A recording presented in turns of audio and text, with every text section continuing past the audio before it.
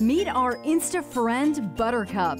Buttercup is a dwarf miniature horse living the luxurious life with her friends at the stable. She's just 23 inches tall, loves pink elephant cupcakes, the color pink, and hanging out with her bestie, Elsa, the Doberman Pinscher.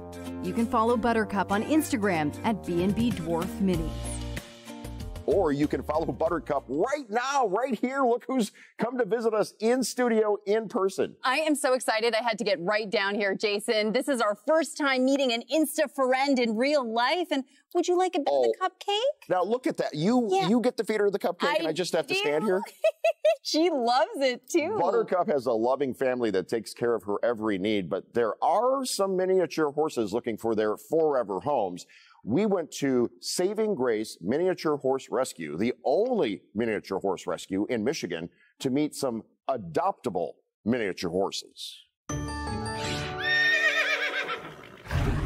This is Mr. Hilton. Tammy Miller always loved horses, but a car accident years ago left her unable to ride. So her passion turned to miniature horses as an owner, then a foster, and since 2014, running her own rescue. Each and every one has their own personalities. I could just spend all day with every one of them. A miniature horse is a size registry. It's not a breed registry. So anything 38 inches and under is considered a miniature horse.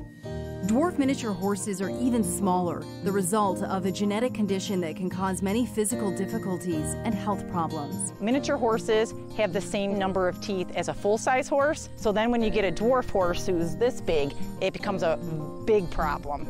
And until all their teeth come into their mouth, which can take up to 6 years in a dwarf mini, they need constant dental, and it has to be done by an equine dentist or a vet who is used to working on dwarf miniature horses or miniature horses.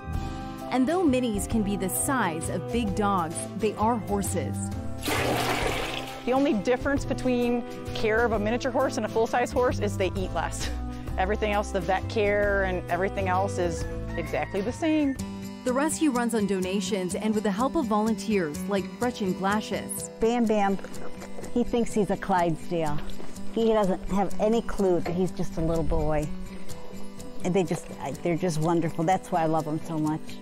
Gretchen was mourning the loss of her own horse when she read about Saving Grace in the local newspaper and contacted Tammy. I came out one day, it was a Monday, and I remembered I was leaving. I was like, well, I don't think I can wait until next Monday. Can I come back Thursday? And she was like, well, yeah. And then I've been here ever since.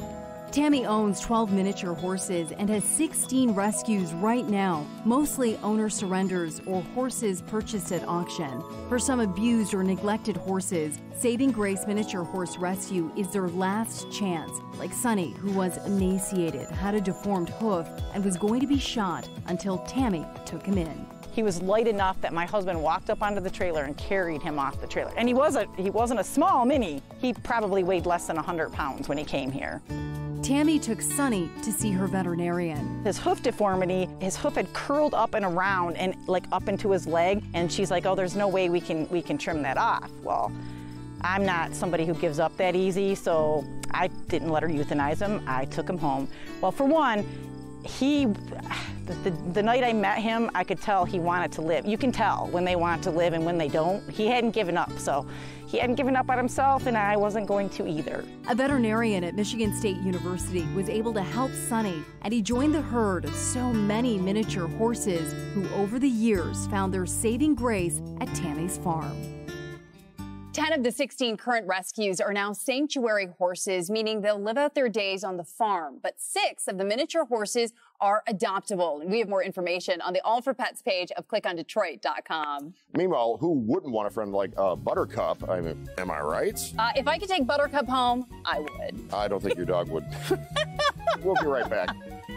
Step aside, Sora. We are looking for the next All for Pets promo star. We'll tell you how to enter.